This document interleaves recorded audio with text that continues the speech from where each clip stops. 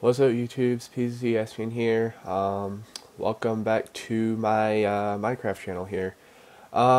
So, main purpose of this video, I wanted to show you guys a little something that I figured would be pretty cool to you guys if you're interested in using redstone stuff. Me personally, I'm really not that good at redstone. I know a little bit about it. Like, I know how to make, I can improvise it. I can improvise and make some, almost whatever I want, but, I mean, I certainly do have my my limitations and such, but I can make just if I want to make something it's pretty likely that I'll be able to figure out sort of a rough way to make it. That's sort of my level that I'm at right now. But I wanted to show you guys a little something here that I figured would be pretty cool. First of all, I want to explain to you the watermark in the screen right there. This program that I'm using to make this video is actually a program called ScreenFlow. This is a program that I'm really interested in getting, so I can maybe make better videos for this channel. I do actually have Minecraft open here. I will be showing you something in there. But as you can see, this title screen is going really smoothly. But we'll get back to that in a minute here. I just wanted to share with you guys something that actually this is a curriculum that I used in school last semester. This thing right here. All right, as you can see, it's completely free. It's available to anyone. It does have a book, but the thing I really wanted to show you guys because of the fact that redstone. For those of you who don't know what redstone is basically a logic circuit thing. So what you can do here, if you look at this right here, they have these labs right here, and as you can see, X Logic Circuits Lab 1 Logic Circuits. It's a really basic website. This website was made several years ago. Like, I think my computer teacher said it was made in the 80s, maybe 90s.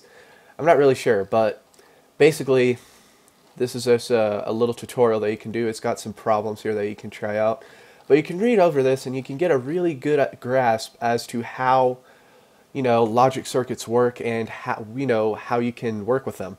This right here, what is this? This looks familiar. It's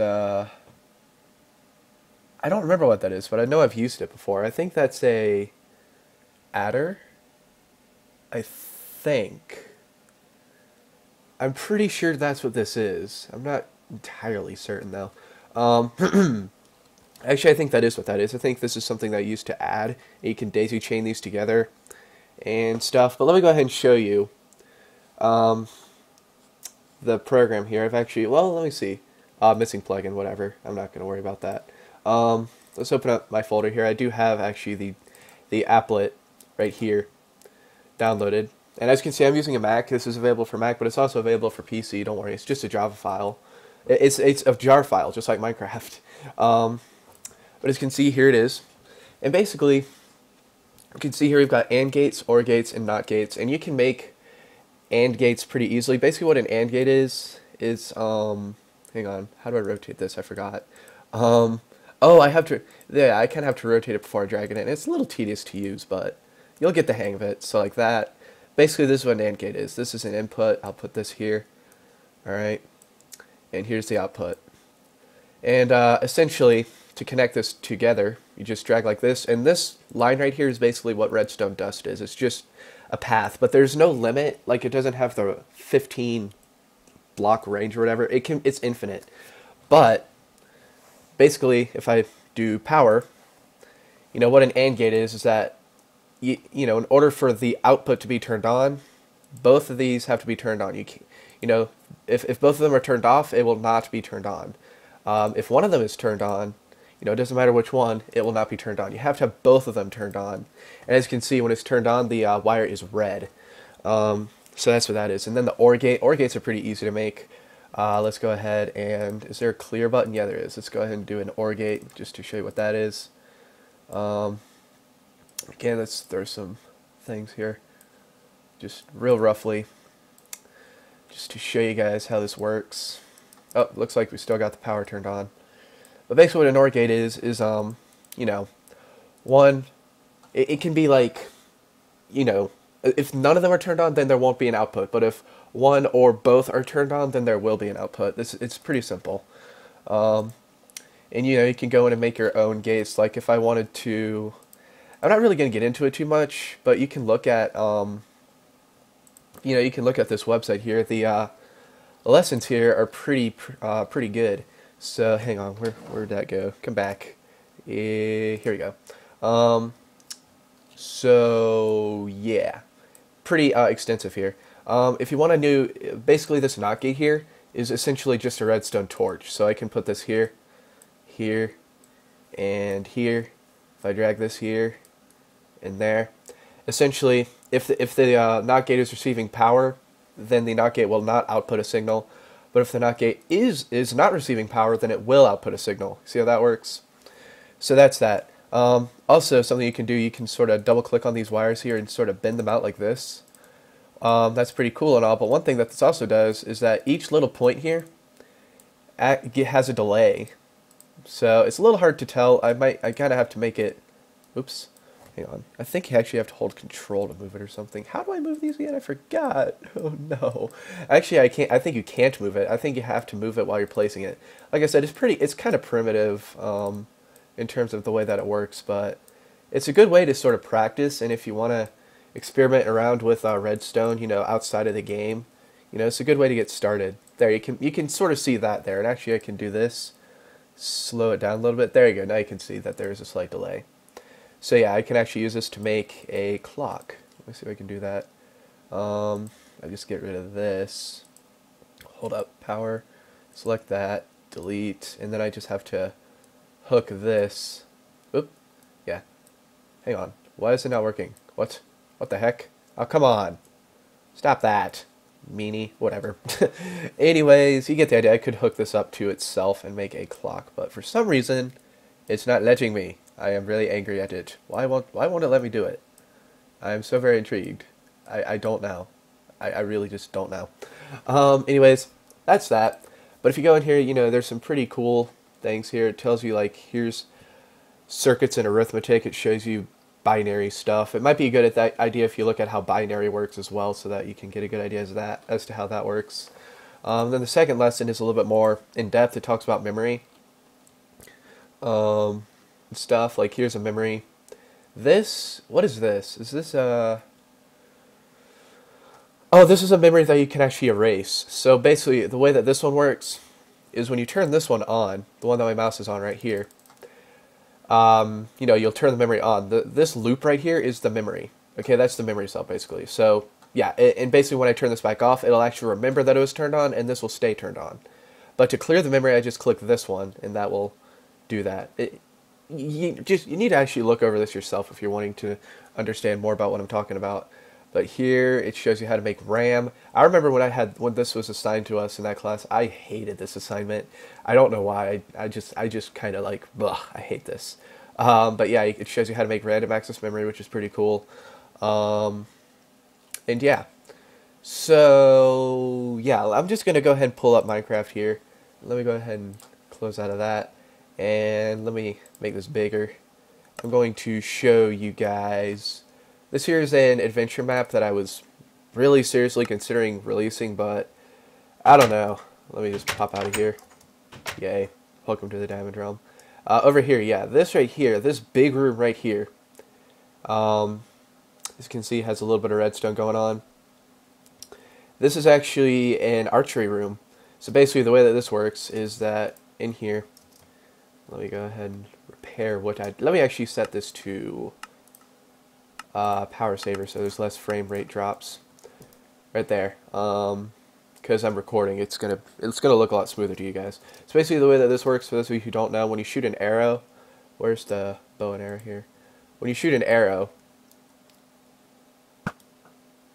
like this, come on, I have such bad aim. When you shoot an arrow, well, basically when you shoot an arrow, they'll despawn after 1 minute. So, yeah, that's one problem with it. Come on. Let's go down a little bit more. There we go. So as you can see, I hit that.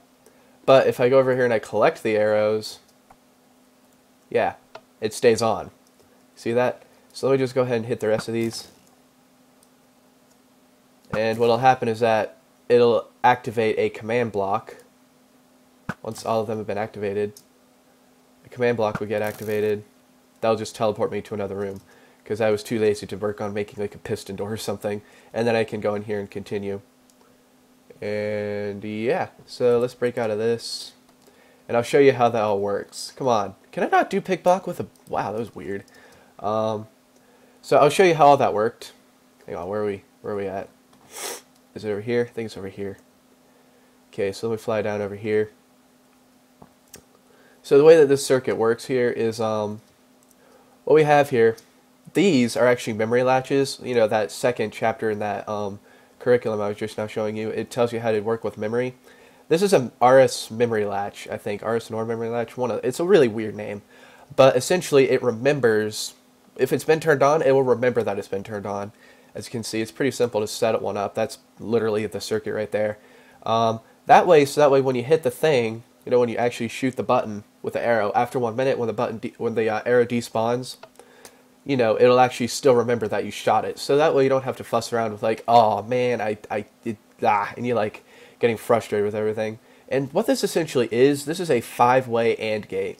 So we have this right here, which leads down to this input right there, and then we have another little output right here that leads into this input. It might look a little confusing, but it's essentially a 5-way AND gate. And once you can really figure out how like logic circuits and such like that work, you probably be able to improvise one of these on your own. Basically, what an AND gate is, I'll show you that real quickly. It's the way that you would build one is like, I think I can just do it this way. Like you have an output here, and you have an input here and an input here, and dink dink. Let's see, dink dink, and no. Then what'll happen is that this will go.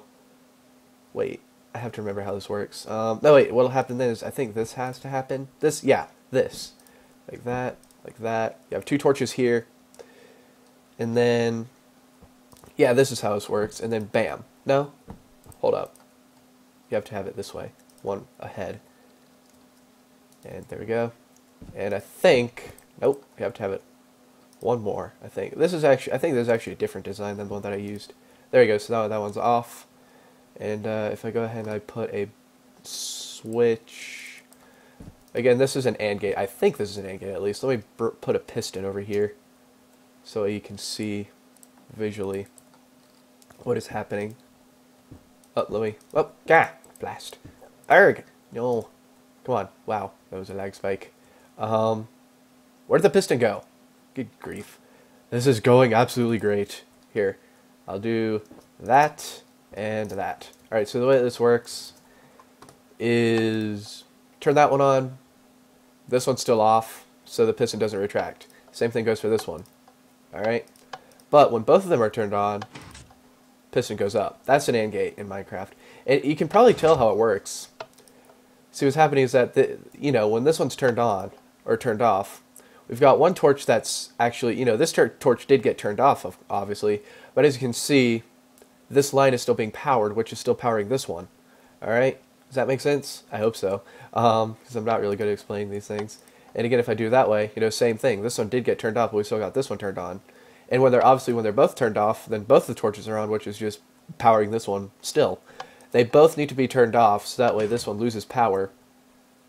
You know, so that way this line loses power, so that way this torch can get powered. Does that make sense? I don't know. I'm not that good at explaining stuff like this anymore. But anyways, that's it. Just a really quick video that I thought I would show you. This, I think I might have actually closed it. The curriculum, there's going to be a link to it in the description. So go ahead and check it out if you're interested in getting a little bit better at Redstone. Yeah, so thank you all for watching, and adios. What was it? Command Shift 2.